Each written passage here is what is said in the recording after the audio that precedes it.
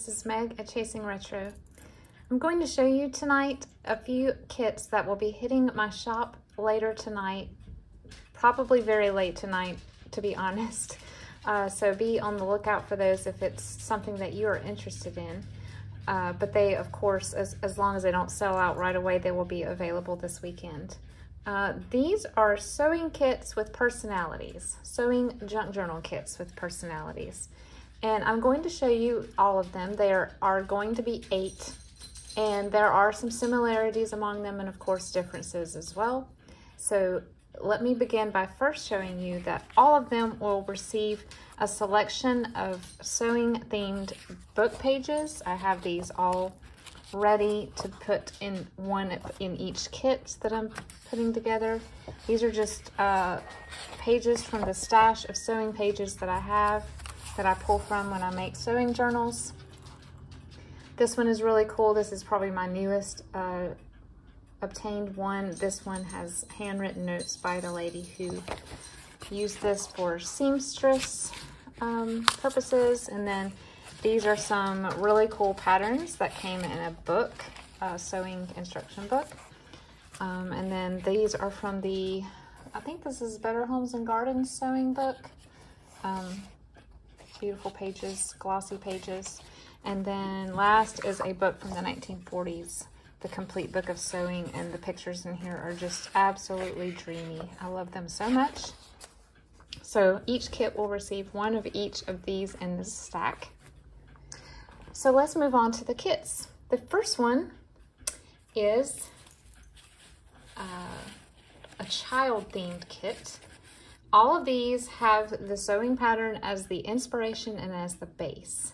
And then my hopes is that each kit will give you enough material that you can create a small sewing journal from its contents.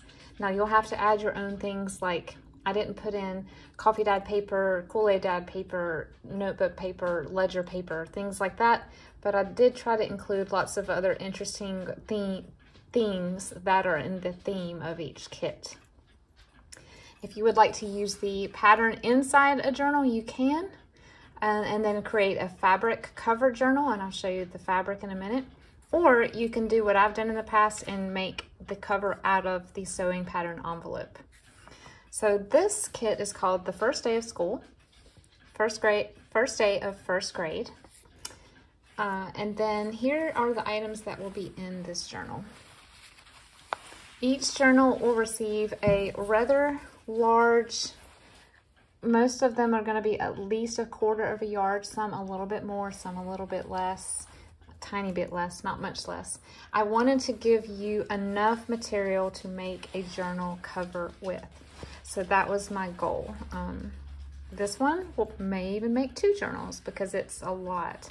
But, you know, depending on which kit you choose. I'm just sharing some of my fabric stash with you. And you can make the journal according to how much is in each kit. And so I've also done some fabric swatch cards.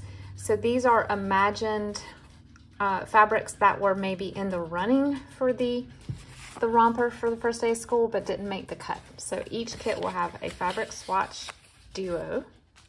Each kit will have a button card, a vintage button card, and a loose vintage button. Each kit will have a fabric ruffle. Every kit will have a thread bobbin in a corresponding color. Each kit will have some sort of sewing notion. This one has snap fasteners that are partially used. Each kit will have 2 of my fabric flashcards. And then each kit varies as far as what other ephemera is included based on the theme. So this one is back to school. So I have these 2 felt shapes from a math flannel board kit. I thought those would be fun. I have a calling card, or a blank belongs to card that I thought had the perfect colors for this. I have a flashcard or maybe this is vocabulary. I have another flashcard.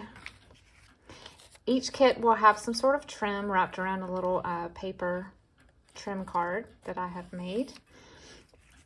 This one has 2 flowers. One is crocheted and one is paper. Each kit will have a vintage colored index card. This pattern is the only pattern that did not have the contents inside, so I've added in the instructions to another children's pattern for use in the journal. This one has a vintage finger puppet from the Three Little Pigs. This is a little classroom, I don't really know what this would be called. I got it in Happy Mail, but I have several puzzle pieces. I thought it was cute for a school-themed kit. This is a book page about two little kids on their first day of school. This is a vocabulary strip. This is from a cursive handwriting book. I got this at Recraft. That was just a lucky find because normally they don't carry things like that. This is some of the tracing paper, a sewing tracing paper page.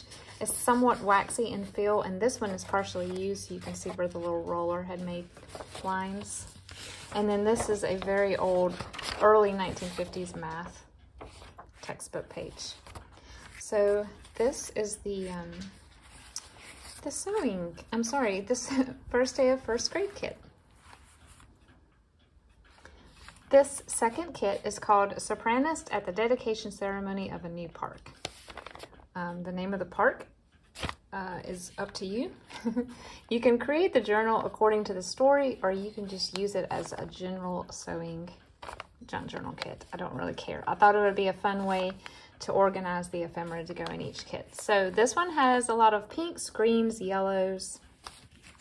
The fabric that she was looking at making her dress out of are these two. It's beautiful, I don't know what you call this.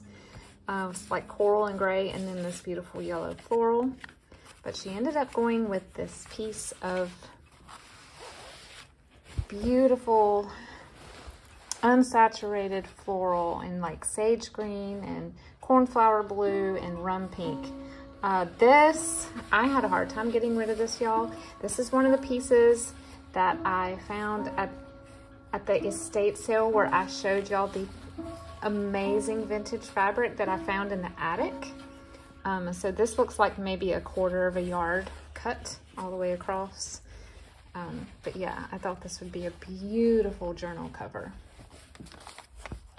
This kit also comes with 2 vintage index cards, a pink plaid ruffle, flashcards, button card, and a vintage button. Some flowers, 2 paper flowers and a satin flower.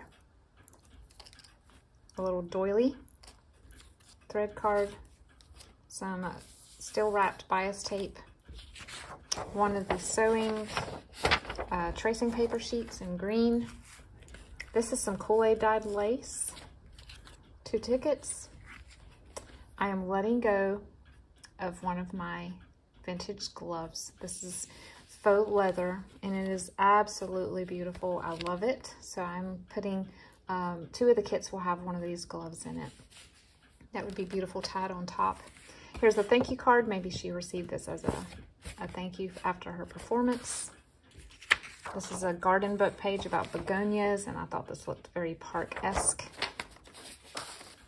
And then here's a postcard from Hot Springs National Park, Arkansas. That's the only park not flashcard. Did I say flashcard? Postcard that I have. This is a receipt. Maybe this is how she was paid for her performance. And this is just a little page.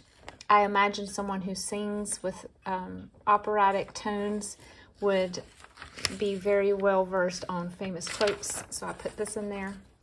And of course, a music sheet and the cover of a music book. That just looked like possibly a journal cover waiting to happen. Okay, so this one is called Sopranist at Dedication of a New Park. The third kit is a Ladies Auxiliary Luncheon. This is a Marion Martin pattern. I believe it's Marion Martin. This one I also did not have the pattern tissue for, but I have the full instructions. This one would not make as good of a junk journal cover because it is a very thin paper, but it can definitely be used inside the journal. So it's sort of a light, summery frock feeling thing, and possibly was held, the luncheon was held at one of the homes of the ladies in the club. So imaginary contents include, this is some of the vintage scallop trim that I have, a thread card, a pin, lovely to pin it on top maybe. We have a yellow button card, partially used, and a vintage yellow button. Hook and eyes. More flashcards. Some paper daisies. A fabric ruffle with a geometric print. Here are the two swatches that she decided against, and here is the piece that she decided to make the dress from. This is one of my favorite fabrics in my stash. I adore it. Love it. And a large applique, or you could also call this a coaster because it's lovely and it's coaster. And then I put in a paper coaster that maybe the lady who was the hostess had at the table. A typed recipe for white cake with white frosting, beautifully aged. This is a napkin, a very old napkin from the 50s that I pulled out of a scrapbook. I thought it was perfect for this. Here is a party invitation, not written in. Here is a matchbook. So maybe this is the grocery store where she got her supplies for her luncheon. Here is a rectangle paper doily. This is a sheet from a printery, so maybe she had the invitations printed at this local establishment. And then we have a couple of recipe cards, recipe book pages for punch and salads and things that ladies would like to have at a luncheon. I put a couple of pictures in here. I don't know that the luncheon is held at a home this grandiose, but it's pretty cool. I thought it would make a neat page. And then this is a lovely patio garden picture. And then here's an address book page with some beautiful flowers because she needs the addresses of all of her club members. Pink index card. This is half of a paper placemat. I love these. I found these early in my junk journaling days. They're from the early 70s, I think. And then last of all, a piece of the tracing paper. Again, this is the Ladies Auxiliary Luncheon. This kit is called Game Night at the Baxters. This one is a little more late 70s, maybe early 80s, so you can tell by the fashion that they're wearing. Just a somewhat casual dress that she might wear heading over to play some games on a Friday night with some friends. This kit has an applique, an orange ruffle. This kit also has sort of a fall feel if you're into that right now because of the season. I have two paper flowers, a gold thread card, another pin, one of these buttons that I think everybody's mom and grandma had on a sweater or a coat back then, a belt and buckle kit by Dritz, very cool and vintage. This is some tea-dyed eyelet, flashcards, tracing paper in a beautiful maize yellow, vintage buttons right here. This they look wood, but I think they are wood, and then they're lacquered right here. Here are the two materials that she was deciding between, but she ended up going with this beautiful 70s looking daisy print. And then here are all the ephemera pieces. Index card, some cards from the game called Probe, canasta instruction book, password game, a bridge tally, bridge score sheet. This is Skip Bow, a bingo card. This is gonna be a long game night, y'all. Monopoly. You know, if it gets a little crazy, got some poker going too. Rook, and 3 different just normal playing cards.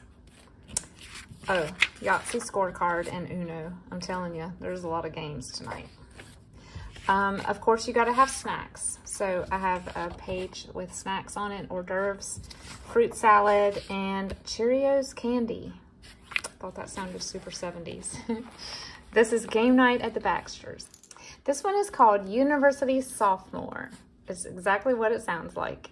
It's a girl who knows how to sew, and she is a sophomore at a local women's college. And she's got all kinds of fun stuff here. We have the two swatches that she was deciding between and decided against. We have a beautiful floral and this, which I thought looked a lot like what's on the cover here. But she ended up going with something a little edgy.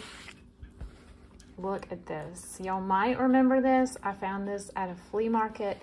It is very 60s, very authentic, and it is actually French. I looked it up. French International Fabrics or something like that. Super neat. I did find a couple of shift dresses that were made out of this for sale. So legit. This is a fabric ruffle in sort of an eye-cap print. We have several daisies because, hello, 60s, flower power, and then a crocheted daisy as well. We have some buttons, a loose one, and some on a card. This super cool pin, thread card, some polka dot grosgrain ribbon, a khaki colored zipper, index card. The only postcard I have of a college, this is Agnes Scott College in Georgia. Library catalog card, Greek flashcard. And a lot of here's the sewing tracing paper in a navy blue. And here's all the pages of the books that she hits hard during the week in her studies. Art history. This is English literature. This is physics. And then we have some German, 2 Germans. And then we have North Carolina history book pages. And then a dictionary page. And this is much older than the time period reflected. But this is a page from a 1922 yearbook that I was gifted in a Happy Meal from Mary at Plethora of Paper. I decided to let one of these go. And it's, just pretend like it says 1962, okay? But it's maybe a yearbook sentiment of this college sophomore kid. All right, Secretarial School. Let's say she finishes college and she decides to go to Secretarial School. Now she has everything she needs. We have a button card, beautiful red, and then this beautiful rusty colored chunky button. We have the 2 fabrics she decided against. One of them, I love it when this happens, looks just like that one.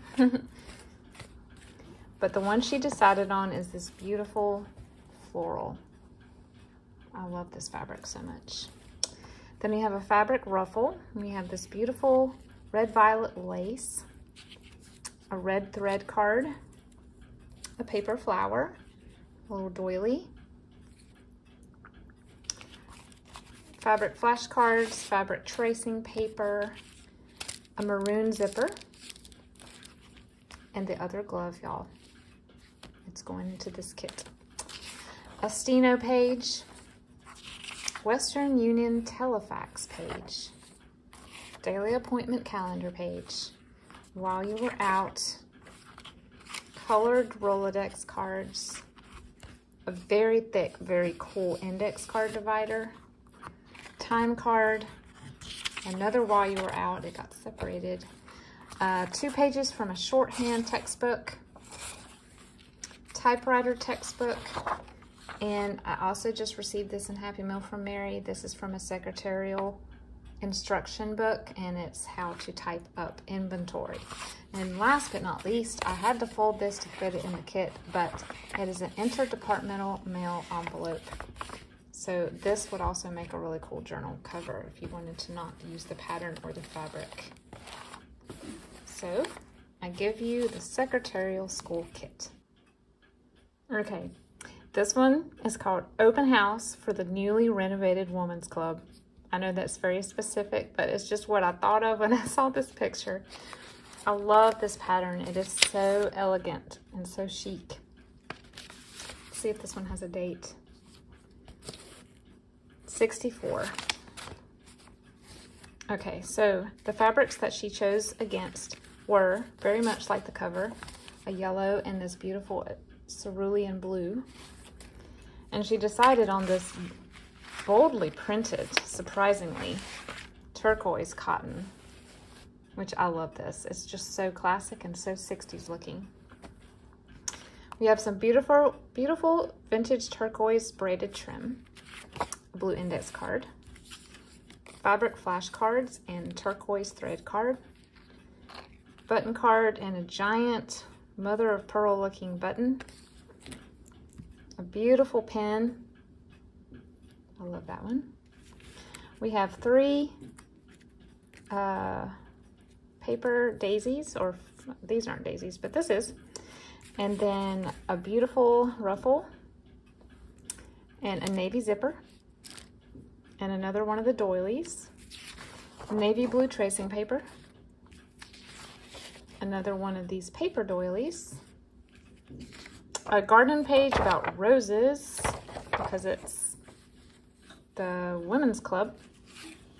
Perhaps the women's club's name starts with P, so here's a P coaster. A topiary note sheet, some tickets because you gotta have a silent auction or some sort of raffle. And then here is the imagined invitation to this luncheon, or open house rather. And then here's a recipe for cherry pineapple punch. I want some of that right this minute. And then we have some hors d'oeuvres, or horse duvers, isn't that what some people call them? And fruit salad, vegetable salads. Here is what I imagine the women's club might look like. You take your pick. Pretty epic. And then another address book page for keeping track of all the ladies and the donors. And last but not least, a sheet of wallpaper that might have been one of the wallpapers chosen for one of the main dining rooms. So this, as I said, is the open house for the newly renovated women's club kit. Last but not least is lunch with Aunt Harriet. Now let's imagine that Aunt Harriet wants to take us to lunch because it's Aunt Harriet's birthday. Or maybe it's because it's our birthday. Or maybe it's because there's some sort of secret scandal that she wants to gossip about over food. Whatever it is, you're gonna have lunch with Harriet today and you have to be looking your best. So here's what we have decided on. This beautiful fitted 2-piece dress set with or without the hat. Sorry, I can't mail you that hat. And then this is in 1964, the peak of fashion, in my opinion. The fabrics that we were deciding between are a floral and this raw